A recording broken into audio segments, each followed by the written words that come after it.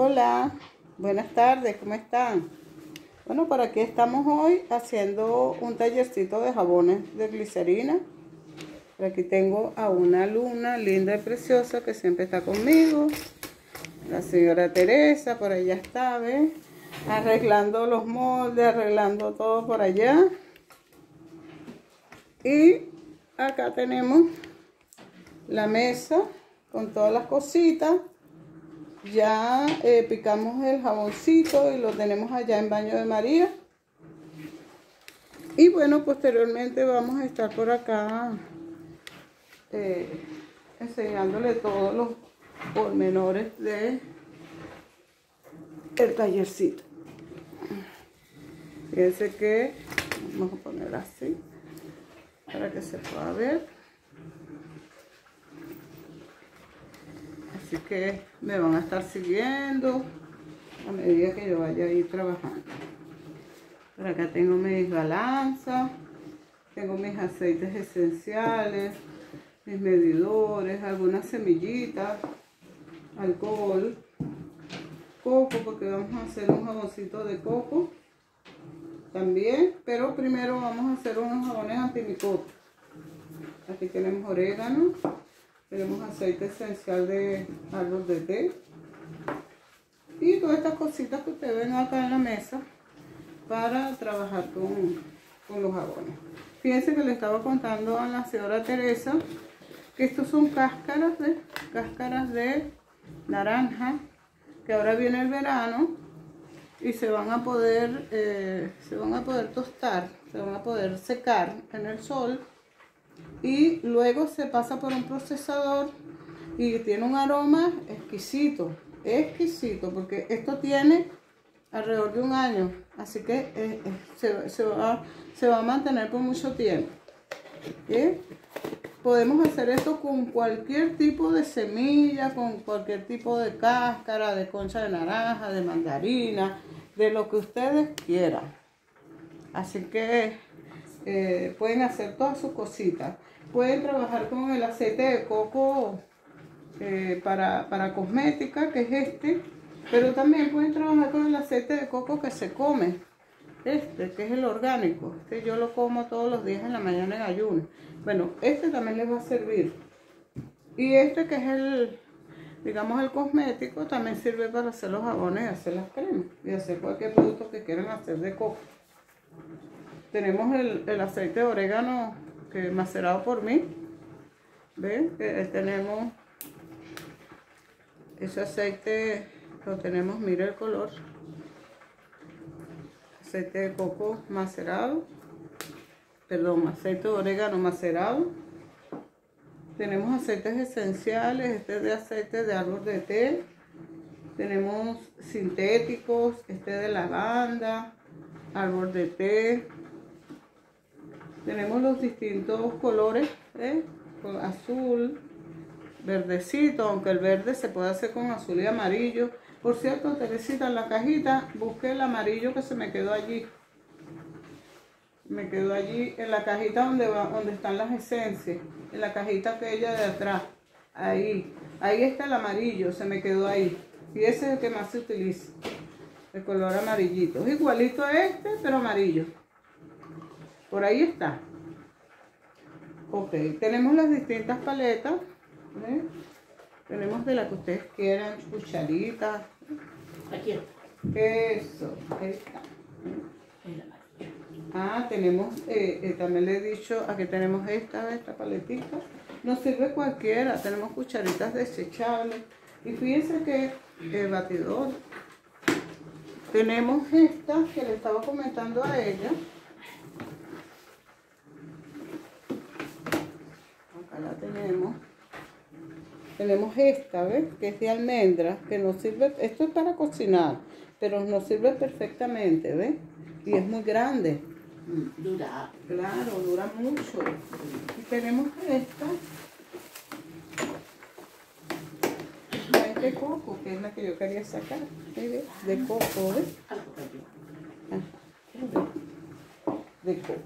Entonces, acá tenemos las cositas, la mezcla que se está derritiendo ya. poco a poco. Ahí la muevo un poquito. ¿Sí? Ya esta que está poquitica ya le falta poco. Ve que cuando se tapa se concentra el calor y se derrite mucho más rápido. ¿Ve? Está bien. Ahí está. Bueno, vamos a seguir conversando mientras se derrite la mezcla para hacer los jaboncitos.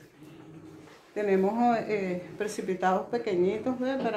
Para sacar las dosis pequeñas. Tenemos los moldes. Yo creo que en otra ocasión vimos los moldes de patitas, ¿ves? Son muy lindos. Pero me piden muchos aceites, muchos jabones de antimicóticos.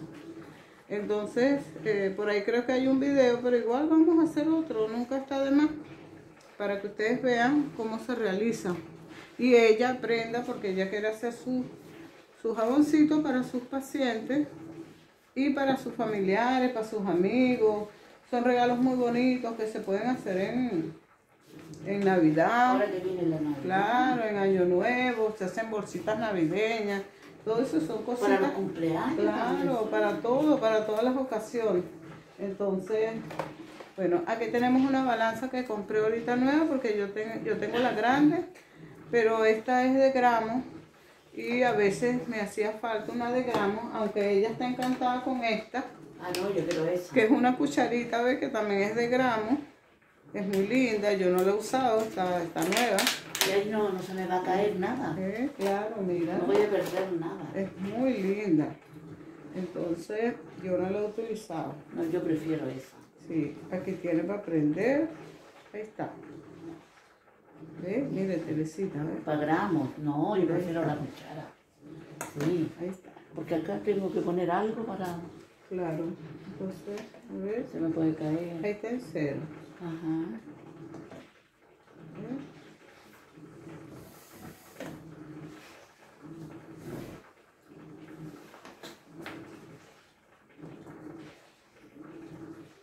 Pero ¿por qué no se quede en cero? No sé. Hay que bajar. Tiene que tener... Debería que... Ahí está en cero. Vamos a pesar algo. Nos queda algo chiquitito. Eso tiene poquito. Eso tiene...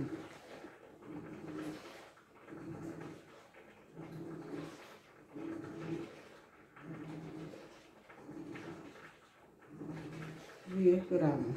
No, 100 gramos. 100 gramos. ¿Sí? No, yo lo encuentro más práctica. Sí. A mí me encanta. Pero a mí me gusta esta balanza, por eso era que quería comprar. En gusto no hay nada escrito. Exacto. Aquí, prepararla. Ahí está. Yo la compré porque, bueno, los juguetitos y cosas, pero realmente cualquiera hace falta. Cualquiera. Ay. Bueno, acá ya está casi derretida la mezcla. ¿Ves? Vamos a voltear un poquitico. Ahí.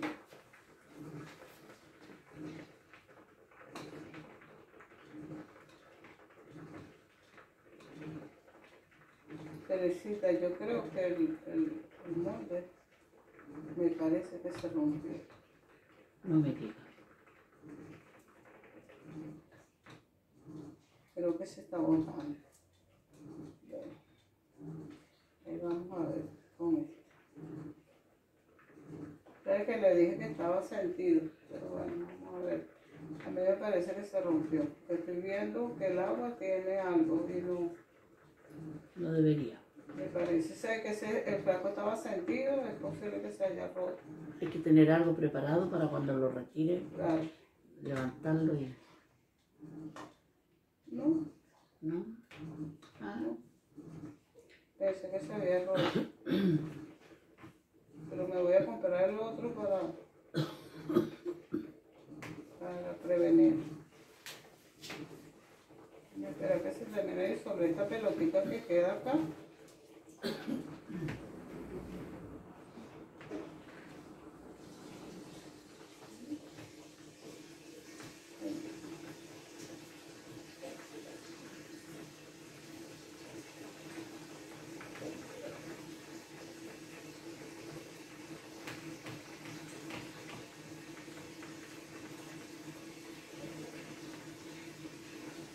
nos queda un poquito nada más para terminar de derretirse.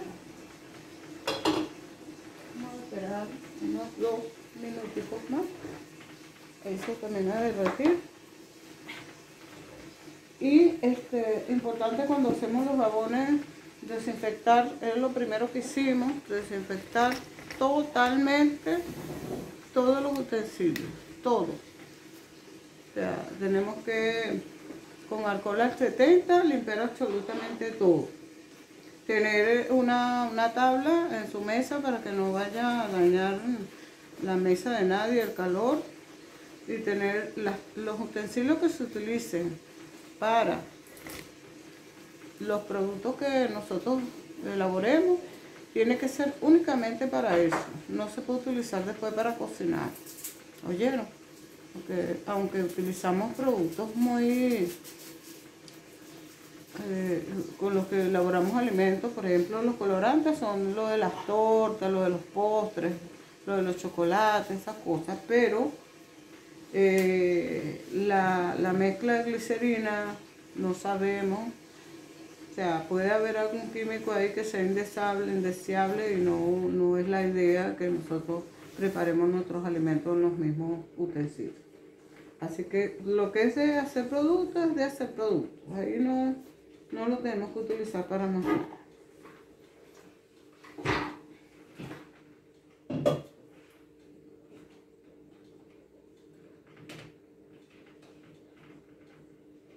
Ahí tenemos la pelotita que todavía le falta disolverse, una pelotita pequeña ya en lo poquito ya va a estar totalmente disuelta. Fíjate que yo le doy vuelticas para que se termine de disolver la pelotita que quedó ahí. Por eso que el jabón hay que cortarlo más pequeño de lo que viene. Él generalmente viene en un bloque grande y se corta muy pequeñito, pero hay uno que viene pequeñito como el que nosotros compramos. Ay, Teresita, muéstramelo ahí para mostrarlo por acá. No, ajá, ese es el bloque, ¿ves? Que es este por lo menos es el blanco, este es de coco. Ajá, y este es el que estamos derritiendo, ¿ves? Es la bolsita y ellos vienen en unos cuadritos. Lógicamente ya lo cortamos y lo metimos allí, pero los cuadros son muy grandes. Entonces por eso lo tuvimos que cortar nuevamente. Entonces acá tenemos nuestra mezcla ya casi lista. Totalmente. Muy bien. Aquí está, Teresita. Ya está totalmente derretida. Vamos a cambiar la cámara acá para que vean.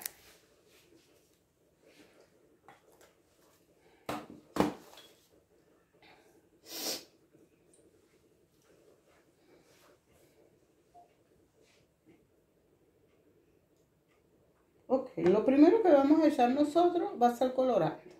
Eso es lo primero que vamos a echar. Como nosotros vamos a hacer unos jaboncitos antimicóticos, vamos a echarle,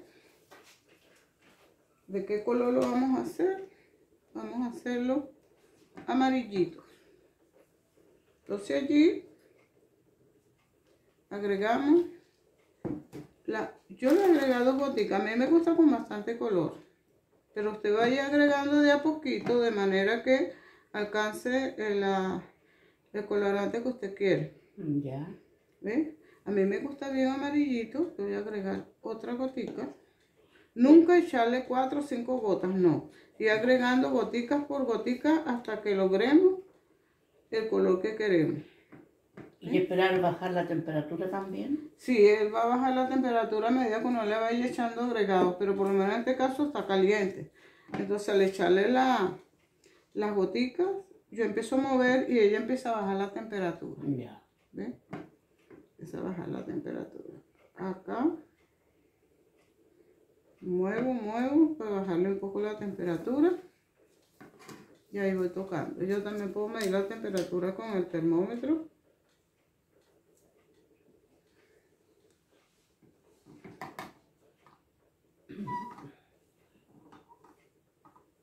Y la temperatura era... ¿Cuánto le decía? Tenía que ser por lo menos de 60 grados para... menos de 60 grados para echarle las gotas esenciales.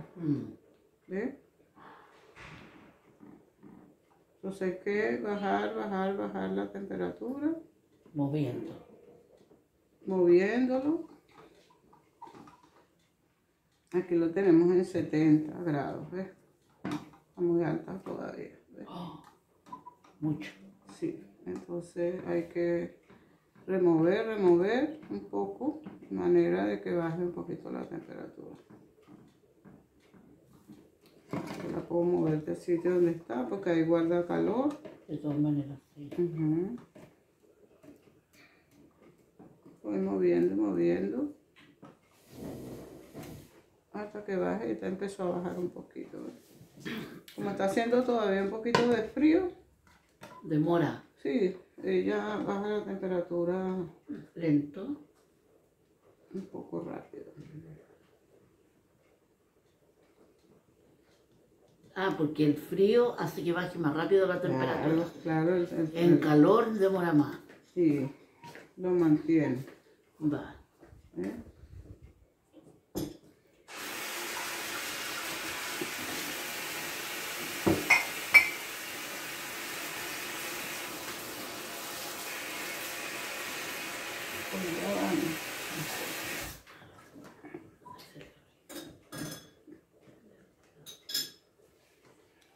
Entonces acá ya bajó a 69.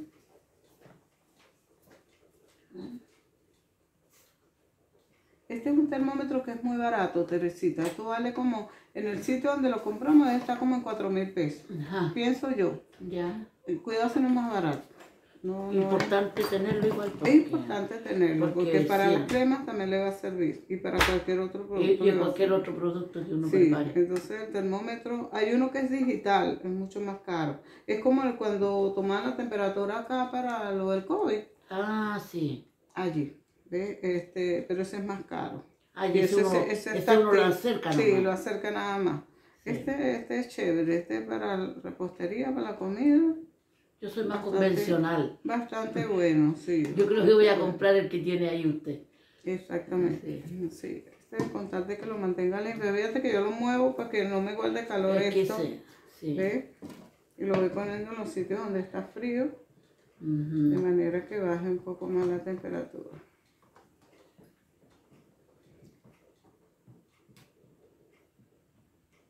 Okay. No puedo dejar que baje mucho la temperatura, porque si no, cuando lo vayas a echar se te va a endurecer la mezcla. La mezcla, claro. Lo ideal es que la mezcla permanezca, todavía esté derretida, pues. Ya. Pero para poder echar las gotas esenciales tengo que... Tiene que bajar la temperatura. Bajar la temperatura a juro. Entonces ahí como viéndolo, como es poquita mezcla, si fuera aquella que es mucho más, claro, va a costar un poco más, ¿ves? Pero ya vas a notar que cuando hagamos la blanca, ya tú vas a ver cómo la diferencia. La blanca se mantiene un poco más tiempo líquida. ¿Ves? Se solidifica una más rápido que la otra. Exactamente. Claro, si yo quiero bajarle la temperatura rápido a esto, yo lo puedo poner en baño de María invertido. Que sería con agua fría, pero no me gusta porque se me puede endurecer muy rápido. No, porque yo creo, igual puede... Hay que tener un poquito de paciencia, y como estoy enseñando aquí a las amigas... ¿Podría traer el producto también? Claro. O sea, me refiero, se pondría duro, como dice usted. Sí. Y el compacto no sería parejo. Claro. Yo creo que no, yo creo que así es mejor. Sí, entonces mejor enfriarlo de esta manera, con paciencia. Quedamos. Y ya. Si quiere le ayudo. No se preocupe, así estamos bien. Esto le hago yo y después en el otro sí, me ayuda. Ajá. Ya voy a tener la idea más clara. Sí, porque ahí tenemos una mezcla y ahí tenemos que compartirlo en dos para hacer varios colores. Va. Porque este va a ser amarillo. Ya.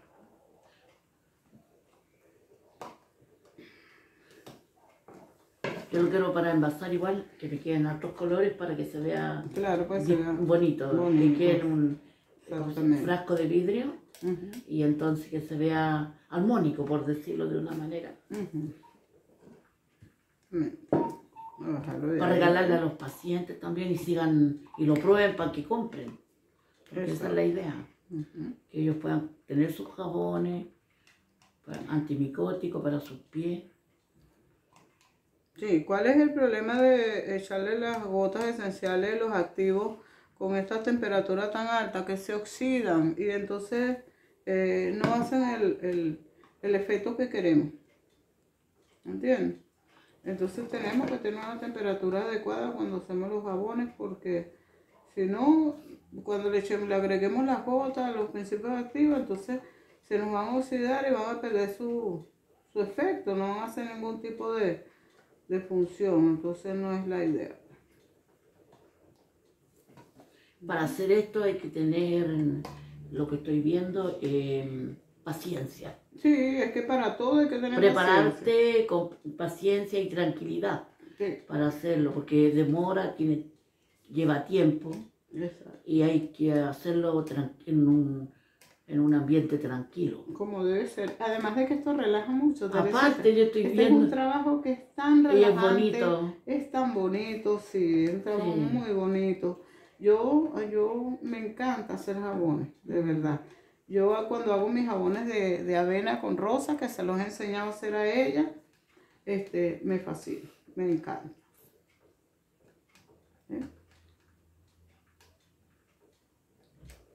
Y ahí se va a alcanzar la temperatura que necesitamos. Ahí está. ¿Ese es un aceite? ¿De qué va a hacerle? ¿De manzanilla? No, de antimicóticos, de orégano o de aceite de árbol de té. Las propiedades del orégano igual. Claro, son antifúngicos, antimicóticos. Sí.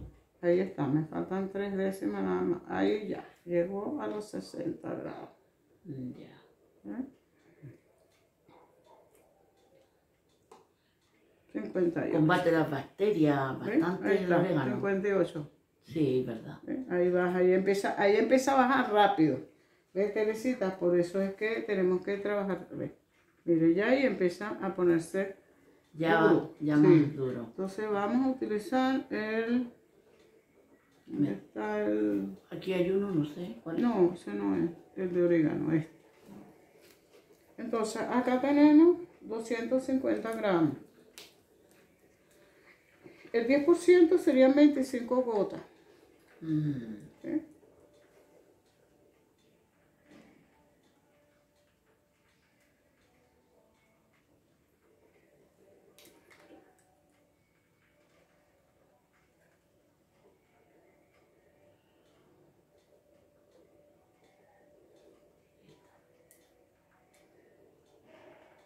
$25 gotas. Ahí está. Siguen mezclando para que se... Sí, hay que mezclar todo. Y ahora hay que trabajar rápido. Ya de ahí para adelante hay que apurarse. Y aquí hay que echar gotas esenciales. 1, 2, 3, 4 y 5. 5 goticas nada más, porque los aceites esenciales hay que trabajarlo con bastante cuidado. Si nosotros queremos que huela más rico, entonces utilizamos el aceite de árbol de té sintético, que está. Que huele muy rico. Y entonces ahí vamos a colocar lo que queramos.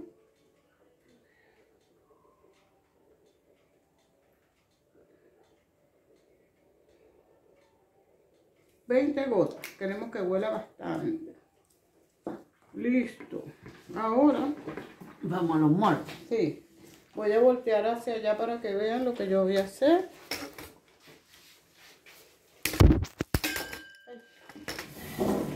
Así. A ver. Allí. Allí.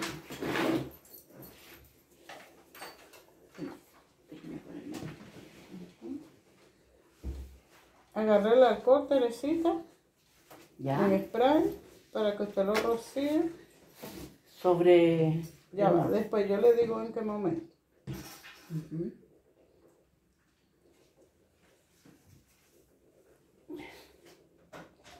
¿Se nota? ¿Se ve? Vamos a un poquito. Ahí. Sí, se ve bonito.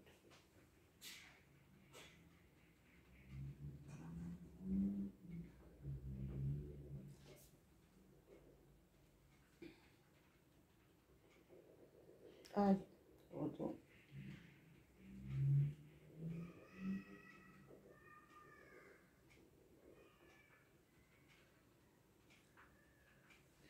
¿Cuánto tiene que estar en el molde? Ya usted va a ver, pasa muy poquito el tiempo. Eso es muy rápido. Se dosifican y ya. Sí, eso es muy rápido.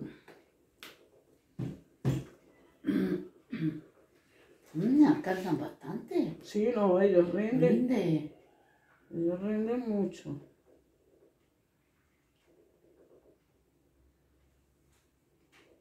El aroma es exquisita. Exquisito, ¿vio? Sí, una mezcla riquísima.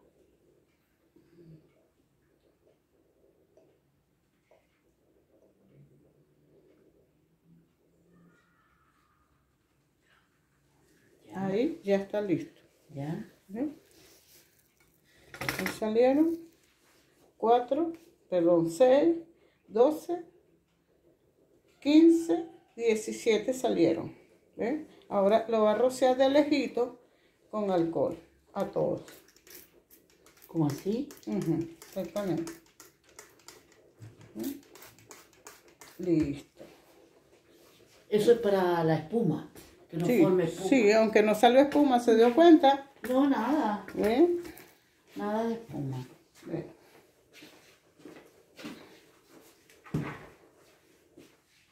Bien. Acá tenemos la otra mezcla. A ver que la tengo en la cocina. La otra mezcla, vamos a ver. Esto, queda un pedacito. Al moverlo, a veces al moverlo se disuelve. ¿Ves? Y yo voy a meter acá para que me disuelva lo que quedó aquí y no perder este poquito que tengo acá. Acá lo voy a apagar.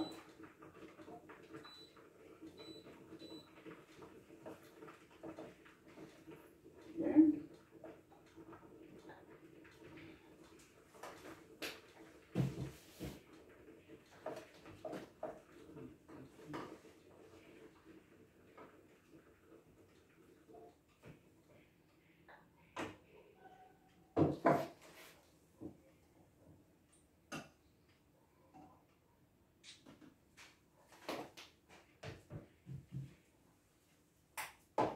Ok, y aquí yo voy a hacer. Para separar dos.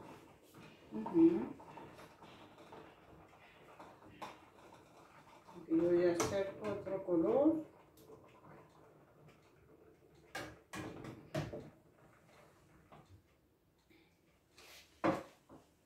Y lo apagué. Dice que aquí tiene el amarillo, pero como yo voy a hacer, así me ayuda a derretir un poco esto que tengo acá. Y como voy a hacer el mismo jabón, el mismo tipo de jabón, no importa. ¿Eh? Y se aprovecha también el... Claro, entonces lo voy a hacer queda. azul. Oh.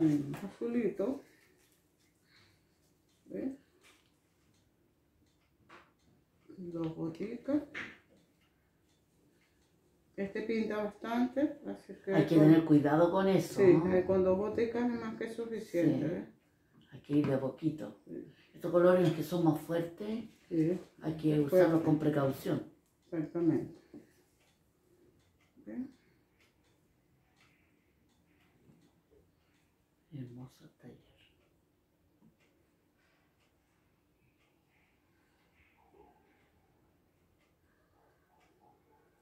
Es que si se deja enfriar mucho, después que llega a los 60 grados, después es muy rápido. Entonces tiene uno que trabajar rápido. Esa es la diferencia con la mezcla esta cristal que con la blanca. La blanca se demora mucho más.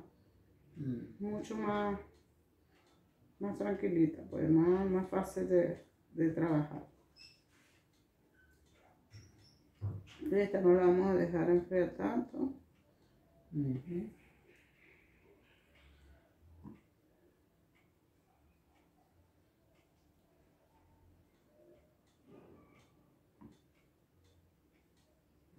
Vamos a echar el orégano. 330 gotas. ¿Es una gota por gramo? 15. Si tengo 300, el 10%. El 10% son 30 gramos. ¿Ves? 30 gotas. Claro, 30 gotas. Ya. 30 gotas. Me queda. El 10% de acuerdo a lo que yo tenga en jabón. Eso me queda. 27, 28, 29 y 30. A medida que le vamos echando los agregados, se va enfriando. Sí. Porque eso es algo que le está agregando de más, pues. Y eso hace bajar la temperatura. Baja la temperatura. Está poniendo cosas frías. Sí. Entonces ahí ya podemos agregarle un poquito de esta. Siempre le pongo yo unos 5 goticas. ¿Qué es eso? Esta es las gotas esenciales. Ajá. ¿Bien? Y el aroma. En este caso podemos agregar este. Podemos agregar otro. Vamos a echar este. El mío. ¿Cuál es esa? Árbol de té, pero el mío. Ah, el mío. O sea, el 8, 9, 10, 11, 12, 13, 14, 17, 18, 19 y 20. A ver cuál de los dos colores le gusta más. Ya sabe que la amarilla tiene el suyo. Sí. Y el azul tiene el mío. Sí. Entonces, para ver cuál de los dos le gusta más. Ok. Ahí vamos a agregar, ya vamos a pasar este a los moldes. Ahora en azul.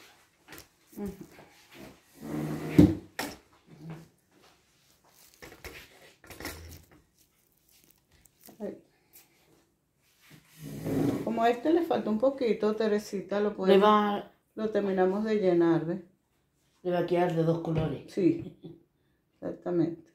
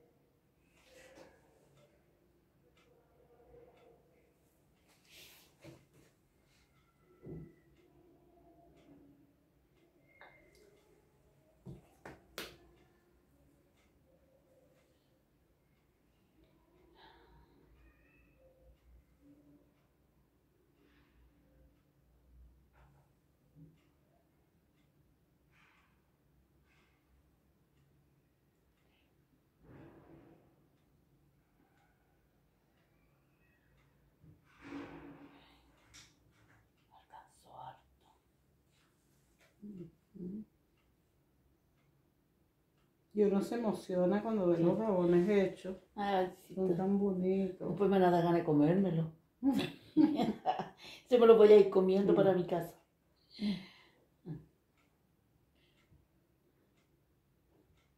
No se pierde nada. Nada, nada. Nada. Entonces, échale el alcohol. Mira que ese sí salió con un poquito de espuma. Para que le quite el alcohol, la espuma que quedó encima. Pero la nada, ¿ah? Claro. La nada. Y ahora vamos a trabajar con este.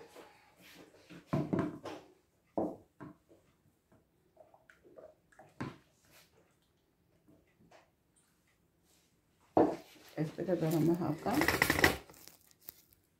Este es el grande.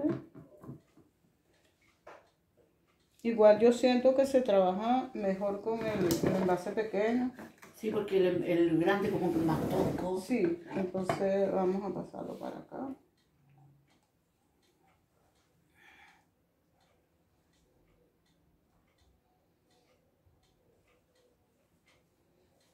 Deberíamos hacer. ¿Cuántos me quedan, Teresita? 1, 2, 3. Quedan 3 completos y 2 del anterior, que estaba llenando. Ok, no, yo creo que vamos a hacer la mitad, ¿no? Vamos a hacer un poquito. Y este otro poquito lo hacemos de otro color. Mientras se va sacando el otro. Porque yo creo que el otro ya va a estar listo. Sí. Este lo vamos a hacer rojo. Ah. ¿Sí?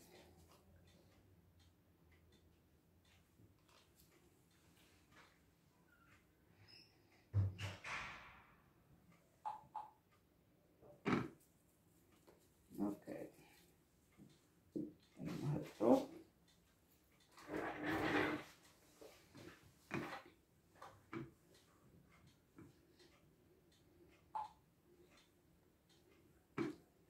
Así es.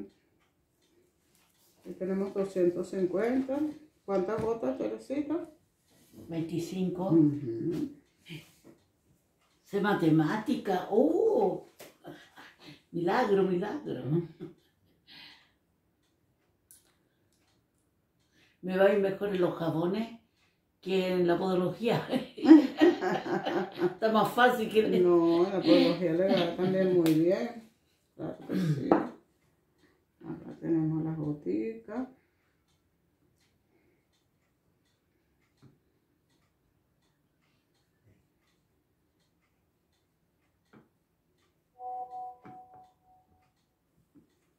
Vamos con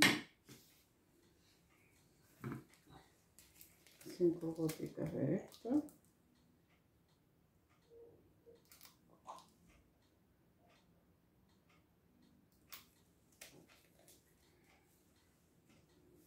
Y este aroma que le vamos a poner va a ser... Yo tengo bastante aroma allí, Teresita. Aquí está una manzanilla. Ya. Pero vamos a ponerle frutilla. Eso le iba a preguntar, porque allá, por el color... En la cajita de esta misma, hay frutilla, hay granada, ya. Hay varias. Ahí ¿De cuál? de esta, igualita. Allá. Están ahí paraditas. De esas no, de igualita la suya.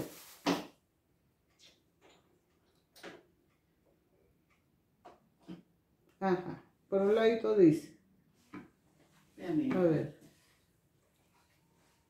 Manzanilla, pues saca manzanilla. Saque la otra. No, no, esa no. Igualito la que me dio.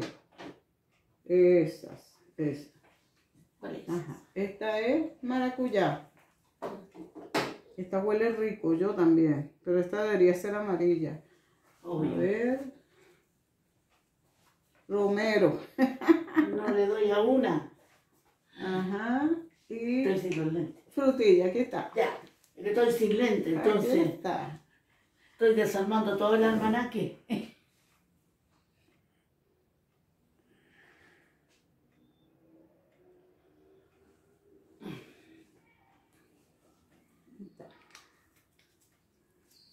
¿Ves? Huele muy rico. Hay un aroma exquisita acá. Sí, muy rico. Y vamos a llenarla. Con todas las mezclas que hay. Sí.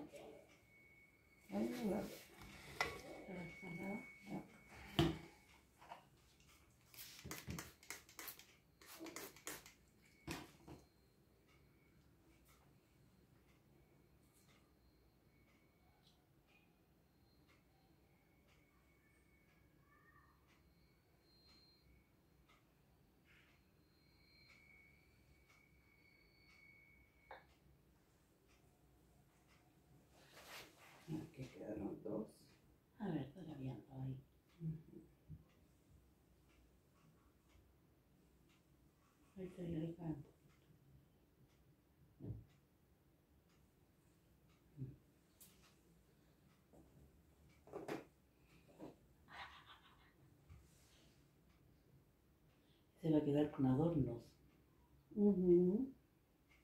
Sí, el que le haya quedado menos, Sí, que usted se le echa rellena. otro color, no hay ningún No pasa problema nada. con eso, no, no pasa nada. Más bonitos van a quedar.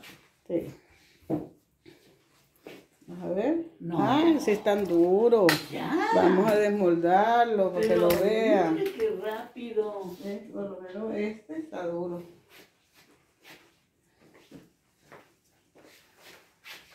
Una maravilla. Ella queda sorprendida porque mire lo Tan rápido. rápido. Entonces, ahí lo vamos a sacar. Mire. Mire. Con mucha calma. Con cuidadito. Le va metiendo el dedito por debajo, ¿ves? Y ahí salen los jaboncitos. Mire.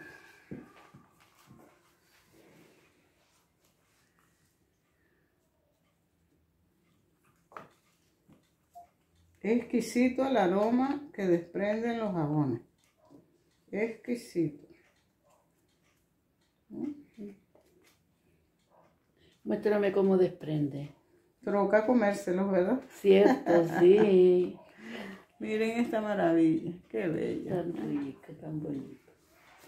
Pásame otro, Teresita, porfa, de los primeritos que hice. ¿Se toca? No, tan duro. Oh, Tan sí. duro, Este está hablando. Sí, eso no, eso lo acabo de hacer. Eso sí tiene que dejarlos allí. Un ratito más. Sí, tiene que dejarlos allí. Unos minutitos. Un ratico más y ya están listos. Cuando le queden así, por lo menos este, le quedó con exceso, ¿verdad? Con un borde, ya. Ok, y agarramos. Vamos a limpiar el cuchillo. Ah, para que no quede con relieve. No, y además está sucio. Echame un poquito de alcohol aquí, por favor. Claro.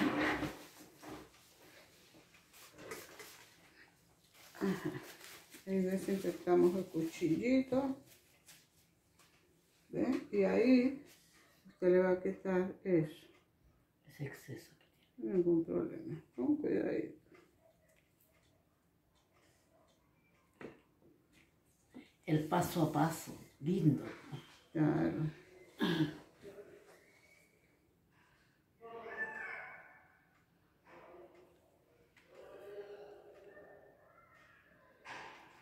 Le quita el exceso que le queda y ya. ¿Ves? Bonito. Ahí está. No, Ningún problema.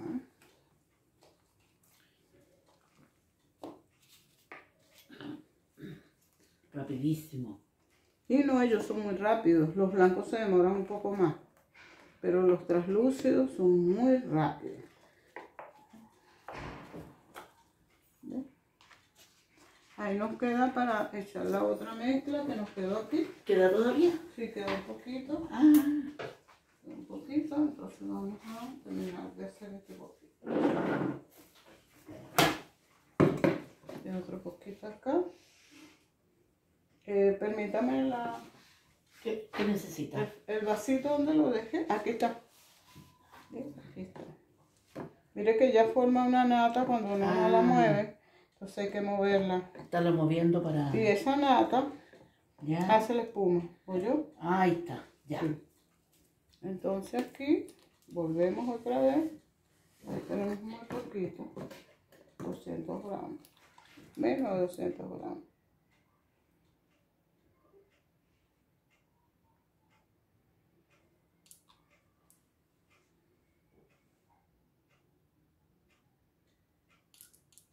Puse 19 gotas.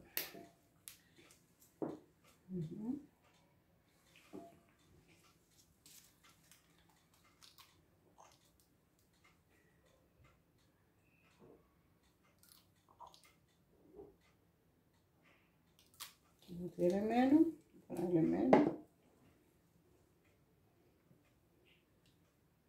Este vamos a hacerle un color que a mí me gusta mucho. Me fascina este color. Es fucsia. Ah, granate debe de ser. Este color es lindo, precioso. Ese va a resaltar dentro de los... Este jabón, este color es muy lindo. Fíjate que con una gota bastó. O sea, a esto le podemos poner el olor Una rosa mosqueta. a rosas, pero el de rosas no lo tengo a la mano. Ajá. El de rosas no lo tengo a la mano. Vamos a ver. No, vamos a poner manzanilla. Es agradable. También.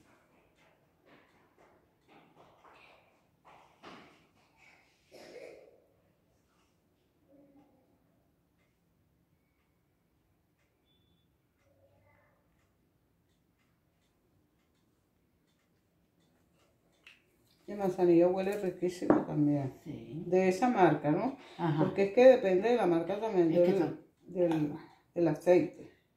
Eso es lo que sucede. Ellos hacen su trabajo. Sí, exactamente. Entonces vamos a echar estos dos. Ahí está.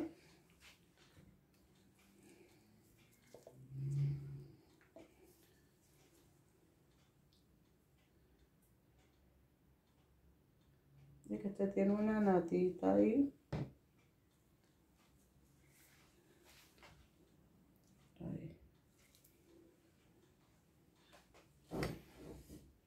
Porque ya se está dosificando. Endureciendo, sí. Pero no pasa nada, ¿no? No. Ay, me salió. Se fue de golpe. Uh-huh. Pero no importa, después se baja. Fíjense que cuando está más líquida es mucho más fácil para trabajarla. Entonces, cuando no la echan los moldes, es mucho más fácil. Ya, ahí. Sería. Listo. Échale poquito de alcohol.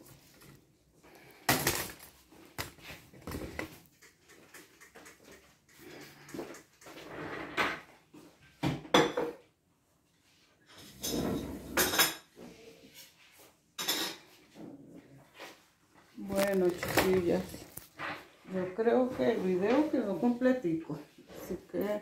Del paso a paso. Sí, así que espero que les haya gustado mucho. Como les digo, los jabones son demasiado ricos, un aroma espectacular.